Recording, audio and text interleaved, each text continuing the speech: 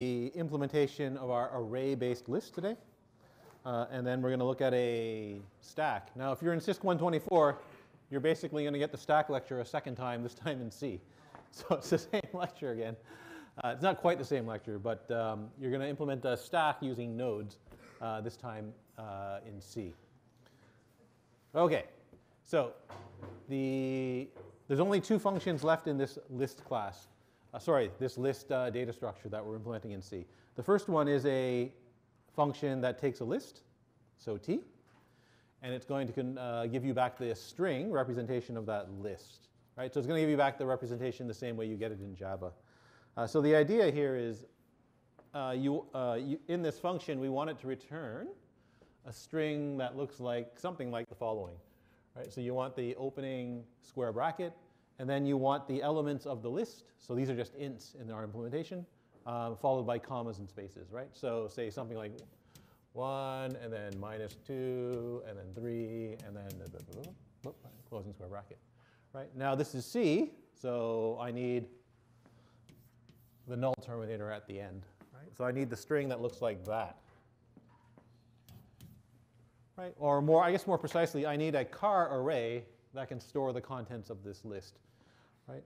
So how's this going to work? So we're going to start out with our simple case. If the size of the list is 0, then I just want to return a pair of square brackets and the null terminator. Right? So I want that, right, and the null terminator. So sprintf will put the null terminator in for you. Right? Now I need a string, or I need a buffer, a car array to print that string into. Right? So I need a string of size 3. Right? Opening square bracket, closing square bracket, and then null terminator. Right? So the case where the size of the list is 0 is pretty straightforward. When the list is not size 0, it's more complicated. Right? And the reason it's more complicated is you don't know how big that array is that you need until you actually print the characters in it. Right? And so what we're going to do is we're going to do something very strange here. Right? So what I'm going to do is I'm going to make an array that's definitely big enough to hold the contents of the list. Right? So how do you do that? So what I'm going to do is I'm going to allocate an array, right, that has room for the opening square bracket, right, and then has room for the longest int that I can possibly print in there, right, followed by a comma, followed by a space, right, and I need t size of those. Right? So in other words, I'm going to allocate a buffer that's probably too big, right? Because these are going to be the largest possible ints that I can print in there, right? And now the problem is what is the largest possible int, right? So in C, that's a problem, because in C doesn't say what the size of an int is, right? It just says that the size of an int has to be at least as big as the size of car, or something like that, right? It doesn't actually say, the standard doesn't say how many bits are in an int. Right? And so what I have to do is I have to compute how big is the longest int. Right? So what I'm going to do is I'm going to make a temporary string, right, called temp. Right? It's got 100 characters in it, so this is almost certainly big enough to store an int. Right? 100 characters is a lot. There's a lot of digits. Right? So that will probably suffice for the next, who knows, 100 years anyway. Right? And I'm now going to print the largest int into that buffer. Right? So by the largest int, I mean the int that takes up the most number of spaces. Right? And so it turns out that int is a negative number because it includes the minus sign. Right? And so you want the negative number that has the largest magnitude, which in C happens to be called int min. Right? So I'm going to print one of those into this buffer here, temp. Right? And then I'm going to figure out how long is that string. So that's string length of temp. Yeah, question? Because our particular list implementation is storing is a list of int. Yeah. If it was a different type, you'd have to print a different type in there. Yeah. Right. Okay. And now the string length function tells you how long a string is, right? Not including the null terminator. Right. So in other words, it tells you how many non-null characters there are in a string. Right. And so this max int length, that's the length of the longest possible int. right? And now I can allocate space for t size of those, right?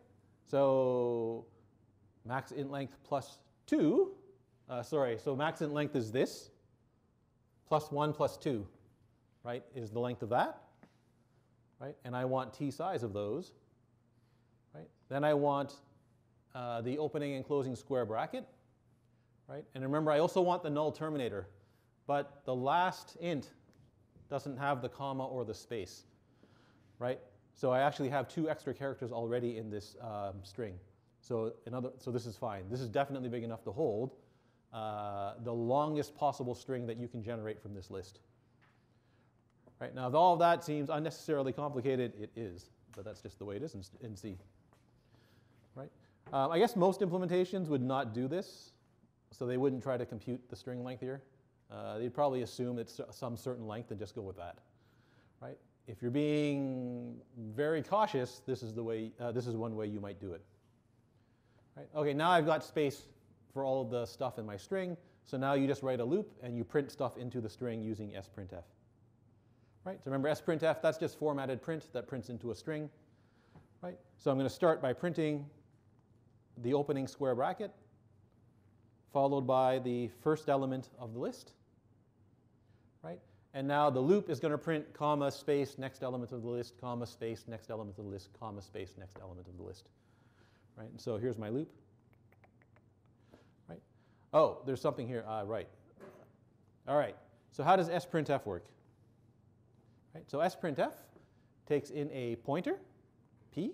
Right? So that's going to be a pointer into a character array where you're going to print. Right? So normally when you use normally when you print into an array, sorry.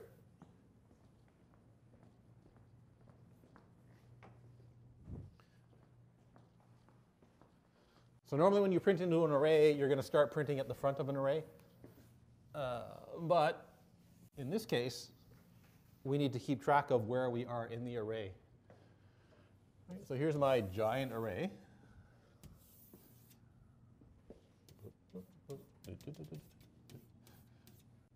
Right, there's P. Right, so that's the pointer I'm going to pass into sprintf. So sprintf will start printing here into this array, right, at the beginning of the array. Right. Sprintf returns the number of characters that it prints. So I need n. Right? So in other words, if it prints 5 characters into this array, then the next time I print into the array, I need to remember to move p to p plus 5. Right? So I need the value n, and then I move p. So in this case here, suppose we print, what am I printing? Square bracket and something. So I print the square bracket, and then let's say the number -1. Right? The next time, so in the loop, when I call sprintf again, I need to move p so that it points to the next character to print at. Right? So that's p plus n. Right? So n is the number of characters that were printed by sprintf. Right? P plus n moves the pointer p down the array so that the next call to sprintf starts printing from here. Right? So again, in the loop, sprintf again. Right? This time I'm printing the comma, the space, and then the value. Right? The value that you're printing is just the element in the array at index I. Right? N is the number of characters that get printed. So again, at the end of the loop, just advance p by n spaces. Right? So again, so here, if you print the comma, then the space, and then say 100, right? Then you want to advance this to here. Right? And so on, and so on, and so on. Right? So now you got to keep track of a pointer in this array to remember where you're going to start printing at next. Right? And so that's how the, and that at the end you print the closing square bracket. Right? And then finally, when you're done that, you can return the string s. Right? Now, if you want to, right, remember how we computed s to begin with, right? So s, our string, right, we made a string, or an array, that can hold a very large, that can hold the largest possible list when you convert it to a string, right? The largest possible string for the list, right? Which is probably, it's almost certainly too big, right? So if you want to shrink the size of the string, right, or the size of the array, you can use realloc here to shrink the size of the array down to the size of the string, right? So if you want to do that, you can. I'm not doing it here, right? But then you can return S. All right, so as I mentioned earlier, you are going to miss Java's toString, right? Because this is what you have to do when you want to generate the string representation of anything in C. Right. All right, any questions there? Yes? Could you explain why we have to create an array of 100 charts again? Yep, right here? Yeah. Because in C, you don't actually, so depending on the platform that you are compiling for, the size of int can change, right? It might be 32 bits, it might be 64 bits. You might have some really bizarre computer where it's like 72 bits, which would be unusual, but it could happen, right? C doesn't specify the size of any of its types, right? So I don't actually know how many characters the longest possible int is going to be, right? So if I don't know that, I have to compute it, right? So the way to compute it is to print the longest possible int, right, into an array, and then figure out how long that string is, right? So here I'm assuming that the largest possible int takes up less than 100 characters, right, which is probably true, but even that has no guarantees, right? It's almost certainly true, though. Yep.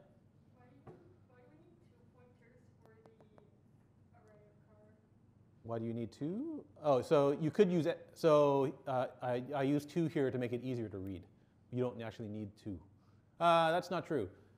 Because I have to return, I need to return the pointer to the first character in the array at the end, right?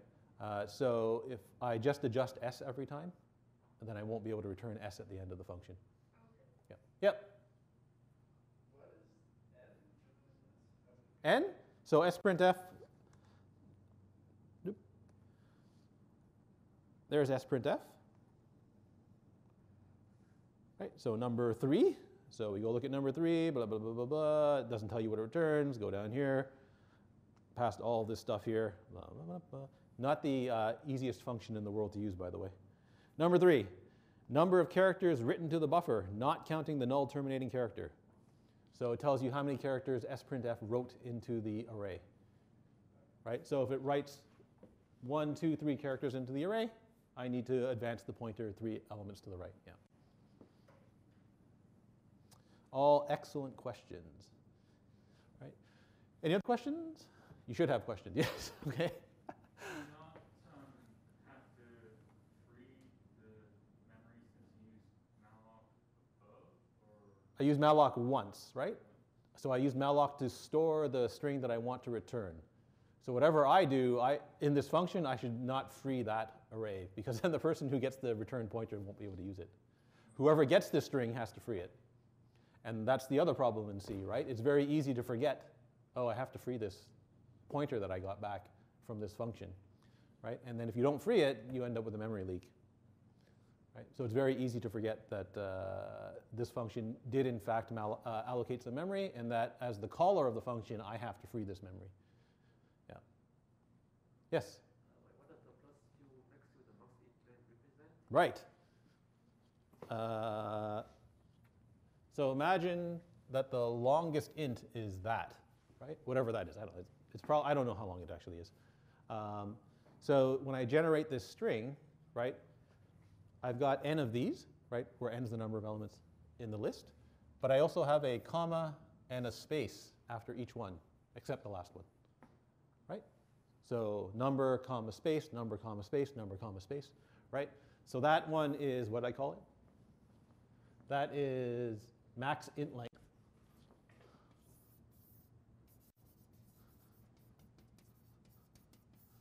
Right? That's 2.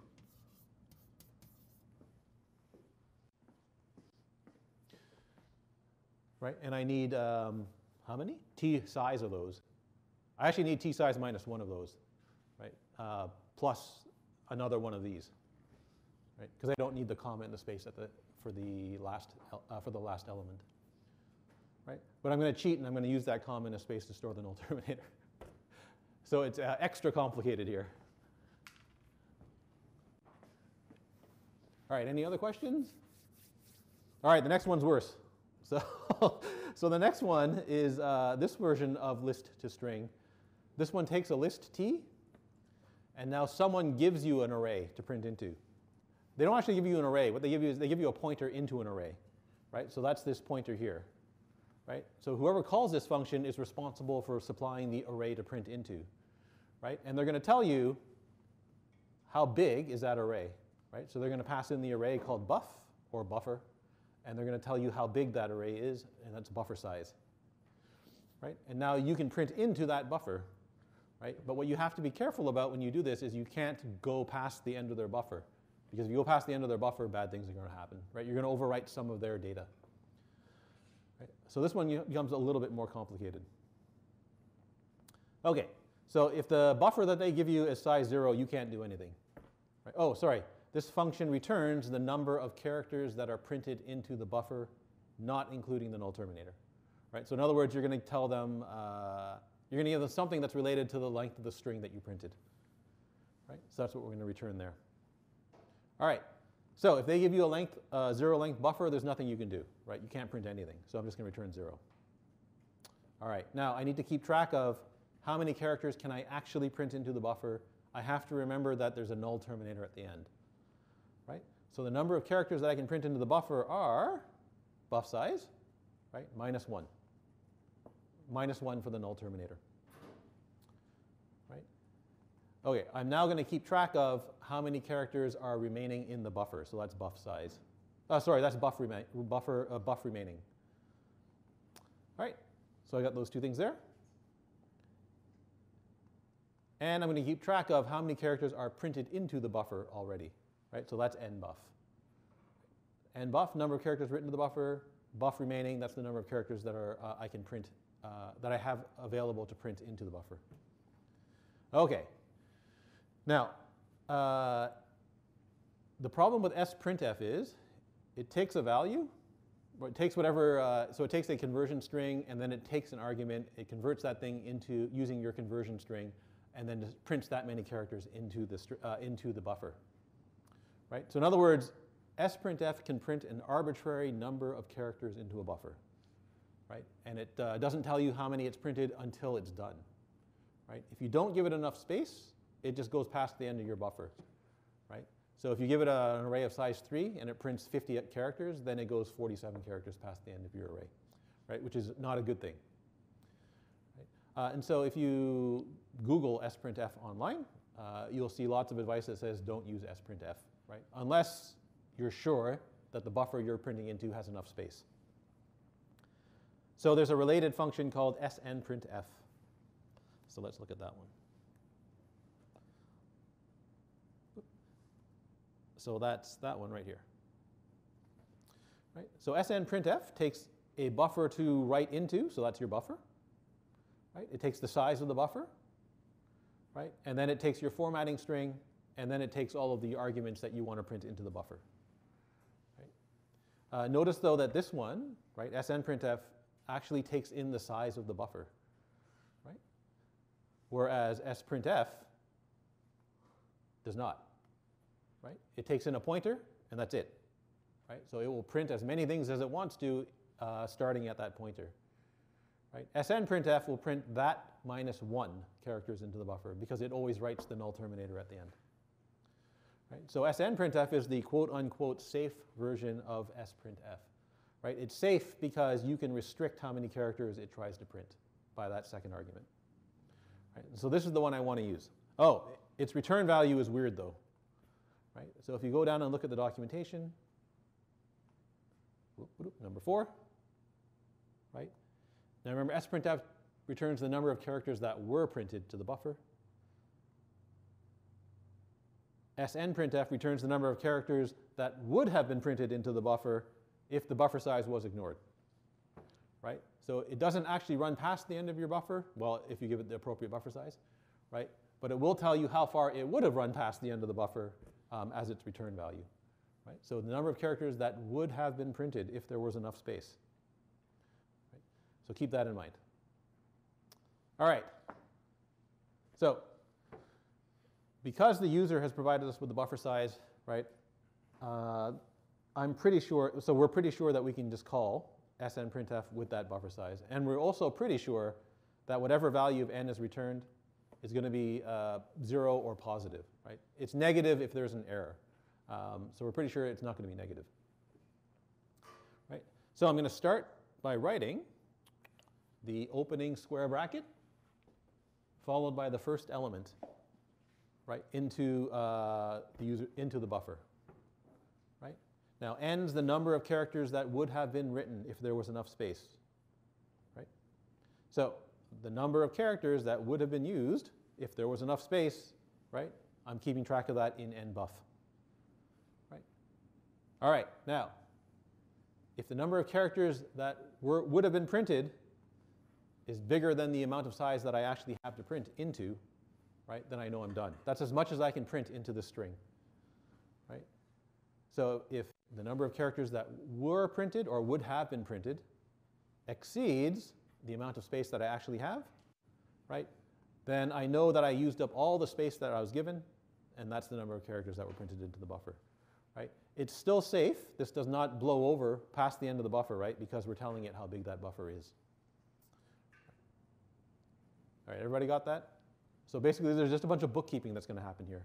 Right? I'm going to keep track of nbuff, the number of characters that are printed into the buffer, and I'm going to keep track of how many characters are left in the buffer. Right? So if I get past this if statement, right, then I know that it printed some stuff into the buffer, and there's still possibly more space in the buffer. Right? So the amount of space that's remaining is just, I just subtract n from that. Right? All right, now advance the pointer by n. Right? So it's p plus n all over again, except this time it's buff plus n. Right? So move the pointer to the next free space in the buffer. Right? And now it's the same thing all over again, except this time I'm keeping track of how many characters have been written. Right? So write the next character into the buffer. Right? So sorry, write comma and space, followed by the next element into the buffer. Right? The number of characters written is just, I add n to that. Right? If the number of characters that have been written into the buffer exceeds the size of the buffer, right, then I've used up all the space in the buffer, so I'm done. Right? I just return I return max nbuff to tell them I've used up all the space in your buffer. Right? If I get past the if statement, right, advance the pointer n spaces to the right, subtract n from how much space is left in the buffer. Right? Almost done. Right? At the end, I'm going to print the closing square bracket. Oh, right, buff remaining. Right? So that's why I'm keeping track of the size of the amount of space that's remaining. Right? Every time I call snprintf, right, I have to pass in how much space is left in that buffer. Right? And so that's why we're keeping track of buff remaining. Finally, at the end, print the closing square bracket. Right? Hopefully add 1 to nbuff. Right? Again, if nbuff exceeds the maximum amount of space in the buffer, return the maximum space in the buffer. Right? Otherwise, we just return nbuff. Right? And away you go. And the caller of the function now has a string. Their string now has the contents of the list printed in it. Now, the way this works is, right, when you're printing stuff into that buffer, right, it never prints more than that minus 1 characters into the buffer. Right? So if we get to the end of our buffer here, right, so imagine that I write a comma and then a space. Right? I'm now going to print the last character, or I'm going to print the next character in the next string int in the list, Suppose that value is 100, right? I guess I need 2 here, right? So I don't have space for 100, right? So what SNPrintf does is it prints the 1, right? It tries to print the 0 and the 0, but it doesn't have space for them. So it doesn't print the 0 and the 0. It just prints the 1. Adds the null terminator to the end, and then returns 3 in this case, right? It would have written 3 characters into the buffer if it could, but it only wrote 1. So the string that they get back ends prematurely, but that's because there's no space left in the buffer, right? And so when the person whoever calls the function, if they call it with a small buffer and the list is very long, they only get the first part of the list. They don't get all of the list. Right. All right, so let's see if all this actually works. So you should have if you have this, if you've downloaded the code, you've got a little program called listdemo that actually uses the code that we've just looked at. So here's listdemo. Right, starts out with a list of size 0. We add a 0, so the size becomes 1. And when you print the list, you get that. So this calls the first version, the first 2-string version for the list. Right, so in other words, it allocates space for a string, returns a string. I have to free the string. Right? And this seems fine, right? Everything seems to work. I can remove stuff from the list. The second time this happens, starting here, right, I'm going to use the second version of the function. So this is the version of the function where when I call the function, I give it a buffer to print into. Right? And I've intentionally used a buffer that's too short. Right? And so you can see that when I print the string, I don't get the whole list. Right? And that's because the string that I gave the function doesn't have enough space to print the whole list into. Right? But it does work correctly. Right? I don't get any funny errors. If you actually step through the code with a debugger, you'll find that it works exactly the way we want it to. Right? It doesn't go past the end of the buffer, and it returns the it returns the correct size every time. Right? So it does in fact work. Actually, both versions of 2-string work the way we want them to. Right? But both versions, I think we'll all agree, are fairly complicated to implement. Right. Okay. So that's it for the list class, for the list data structure. I guess, does anybody have any questions? So I guess one question is will I ask you this on the exam? The answer is no, you won't be asked this on the exam, right? This is way too complicated. It's probably too complicated as a lecture. It's probably too complicated as an assignment problem. So you certainly won't see this on the exam. But this is what you have to do if you want to print something nicely in C. Right? Yep. Couldn't hypothetically on the last, just like the closing box, like the closing and like the last and equals statement? Here? Yeah. Yep. Hypothetically, can you not have enough space left? You could, yes. You could, but SNPrintf won't print if buff remaining is 0. Oh, sorry, hang on. Where's the check? If nbuff is greater than, yeah. So it's possible that buff remaining here is 0. It won't. Yeah, it's fine if it's 0. So if it's 0, the documentation actually tells you what happens.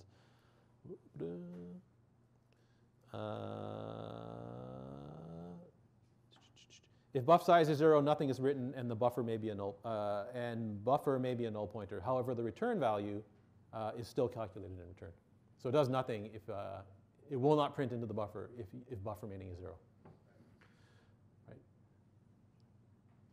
Right. The other nice thing about this is that buff remaining is unsigned, so it'll never be negative either in this case.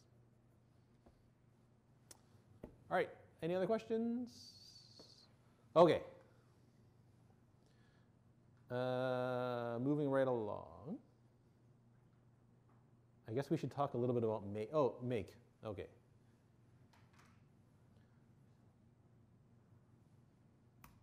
Okay, so make is a build automation tool, right? So as soon as you start to build a C program that has more than 1 or 2 files, right? So it has more than 1 header file and 1 source code file. It starts to become awkward to type everything in on the command line. So make is a tool that was originally designed to build C programs. So it automatically builds programs and or libraries from source code. Now, it can actually build more than just C programs. You can actually use it to build lots of different stuff. Right? The way it works is it reads a plain text file called a makefile. And that text file specifies the dependencies in your source code. So I'll explain what I mean about that in a moment. If you're curious about the history of Make, you can hit that link. The Wikipedia page actually has a bunch of fun facts and quotes from the creator of the Make program. The documentation, you can hit that link there, and I'll take you to the documentation. So a Makefile just tells Make what to do. Right? So it's the specification for what Make should do. In a simple Makefile, the contents of the Makefile consist of what are called rules. Right? So a rule looks like the following. So there's something called the target. Then there's a colon. There's something called the prerequisites. Right? And then there are the steps that you need to build the target. Right? Now, do I have it here? OK. That thing right here, which looks like 4 spaces, right, must not be 4 spaces. It must be the tab character, right? Absolutely has to be the tab character, right? So you can't put spaces here, must be the tab. If it's not the tab, it's spaces, then Make doesn't work properly, right? And that's one of the quotes in the Wikipedia page. The creator of Make has something to say about that. Right? Basically, he regrets doing that. But that's the way it works. Right? That's the way he designed it to begin with, and then it just got used by a lot of people, and so we're stuck with it. That has to be the tab. OK, so for a C program, the first rule can define how the executable program should be built. Right? So in other words, it can define how to build the program that you want, right? The final executable program, as the first rule. So the first rule Make calls the default goal. So if you just run Make on its own, then it always builds the default goal, right? It always uses the first rule. OK, so what are these prerequisites? Those are the files that the target depends on, right? And the recipe is just the sequence of commands that you need to build the target given the prerequisites, right? So here's hello C, right? So for our hello 1 program, right? Oops, sorry. Right? So for my target hello 1, right, what does it depend on? Well, there was only that one source code file, right? hello1.c. Right? So that's my prerequisite. Right? So hello 1 depends on hello1.c. Right? If you edit hello1.c, right, and then rerun Make, Make knows that it has to rerun the rule for building hello 1. Right? So what Make does is it looks at the timestamp on the dependencies. Right? So if you run Make and the timestamp of the file is newer than the target, then it rebuilds the target. Right? So in other words, it tries to detect, have you edited one of the prerequisites? If so, it rebuilds the target. Right? That's the rule for building our target. Right? So to compile hello1.c into our executable hello1, it's just gcc hello1.c minus o hello1. Right? So that's just a command. It can be any command, any bash command, right, if you're running in Linux. Right? Any command here, and you can have more than one command.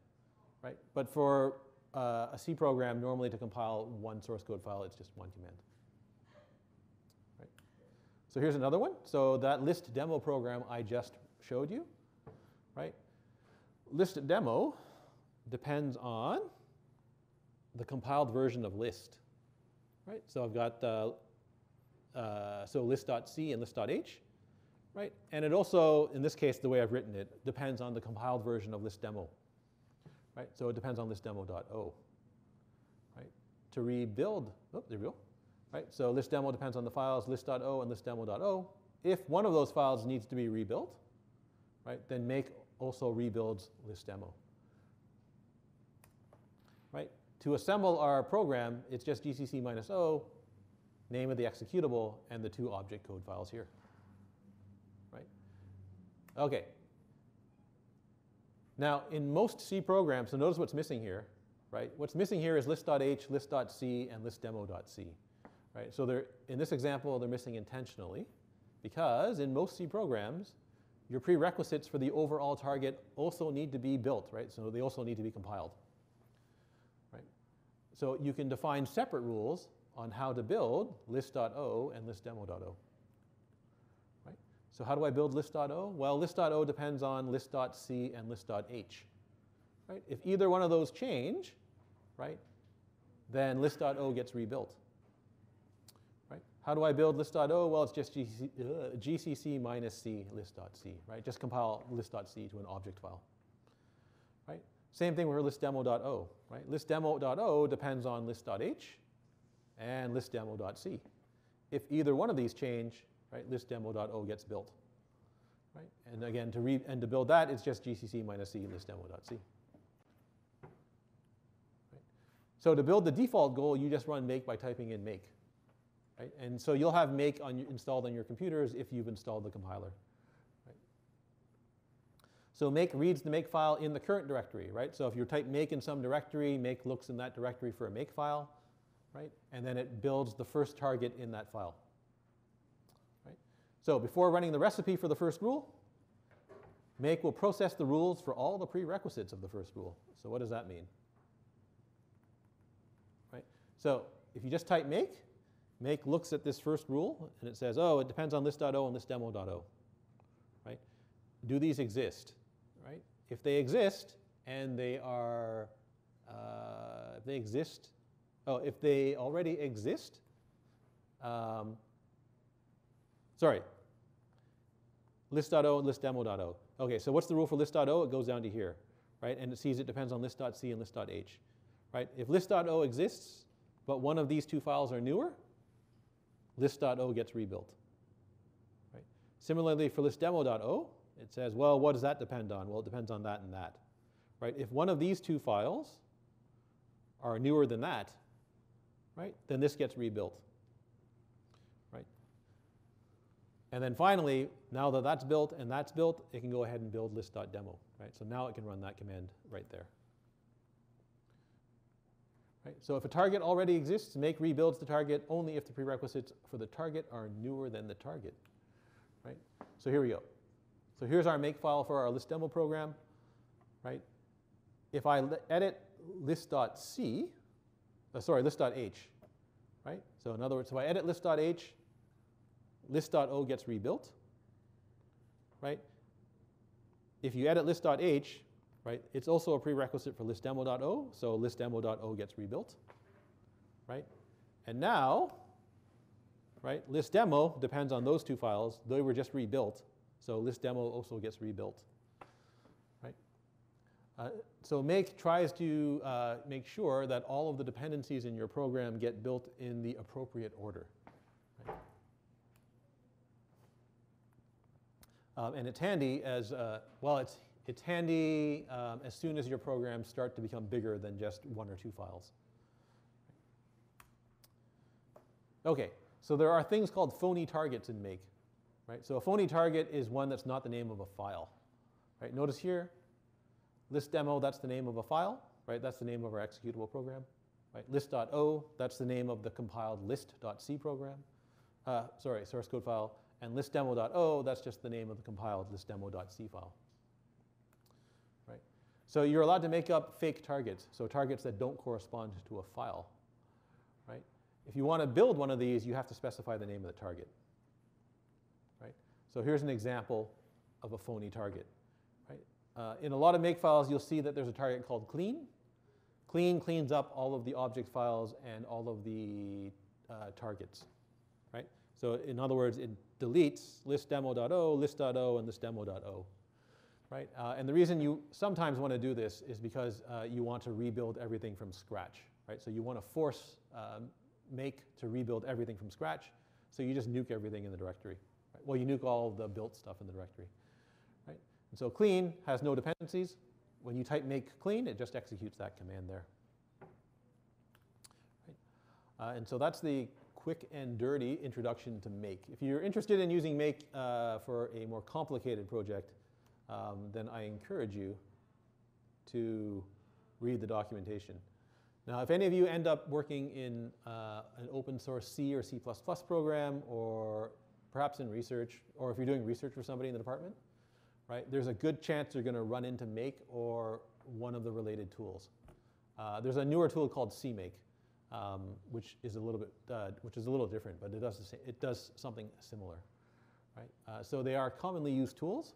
You probably don't have to use it so much in this course because we never really build any big pieces of software here. You can probably get away just by typing in GCC something. But it is handy to have around. And it is useful to know as soon as you start to program work on bigger and bigger projects. All right, do we have time? Yeah, let's start the stack stuff. Okay. Is anybody here who did not know what a stack is? Okay, that's good. So I can skip most of the beginning of the lecture. Okay, so we know all about this stuff, right? You know there's push and pop. You know how push and pop works, right? You know how to reverse an array, maybe. Okay. Right. So how do you implement a stack, not using an array, right, but instead using a bunch of nodes, right? Anybody here not know what a node is? Good. All right. So a node in a stack is going to store an element of the stack, right? A little bit later on, we're going to change that. So we're going to make it store a pointer to an element, right? Each node is also going to have a pointer to the next node deeper in the stack, right? So here's a picture of a node, right? So our node is going to store the element 1, right? The arrow here, that's the pointer to the next node in the stack, right? So this is the top of the stack, so that pointer points at nothing, right? In Java, it's little n-u-l-l. In C, it's big N-u-l-l, right? So there's your element, there's your link, right? If I want to push an element onto the stack, right, you make a new node, right, and you store the element in the node, right? You then set the link of the new node to point to the current top of the stack, right? So I make that point there, right? Then you move top, so that top points to the new top of the stack, right? And then if you're keeping track of the size of the stack, you add 1 to the stack size, right? To pop an element off the stack, right? When you pop an element, you're supposed to return the element back to the caller. So I'm going to remember that the number 3 is on top of the stack, right? I'm going to set top to now point to the next element into the stack, right? So in other words, I want top to point to the 2, right? And the way we're going to do this is, right? So if top points to this node here, and this node has a pointer to this node here, right? Then I can just set top to equal that pointer there, right? Because that pointer points to the 2 anyway. Right? And then the top node, that's going to disappear, so we'll have to see how we deal with that in C, right? You're going to subtract 1 from the stack size because we just removed an element from the stack. And then I'm going to remember that I had the 3, so I'm going to return that 3 back to the caller. Right? All right, so let's see how this works in C.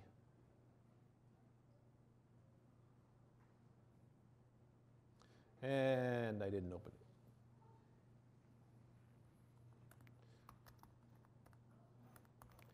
Somewhere where's my stack? I was just in 20, wasn't I? Yeah, I was. It's not here. Whoops, sorry. Find dot minus name stack dot h. Okay. Oh, generic. Well, that's not good. Do I have the old one? Okay, let me quickly check if this is the one I want. And if it's not, it's 1/4 anyway, so we'll just end there.